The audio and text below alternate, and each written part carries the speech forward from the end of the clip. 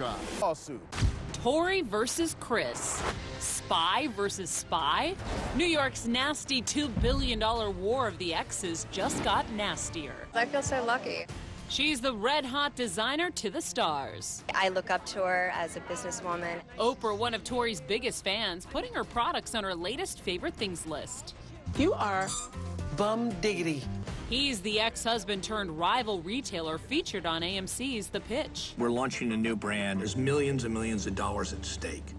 Extra with the papers Tory Burch filed against her ex, she claims a Russian billionaire helped Chris steal company secrets by placing a double agent on the board. Chris, who started his own business, See Wonder, last year, alleging Tory's creating false accusations to force him off. You're her ex-husband. Get over it. New York attorney Rosemarie Arnold saying Chris, who raised $10 million to help Tory build her wildly successful business, should now step aside. It doesn't give you the right to control her for the rest of your life. But she doesn't think Tory's claims that Chris ripped off her brand, even down to the logos, will stand up in court. It just seems like she's a little jealous that his brand is taking off without her face.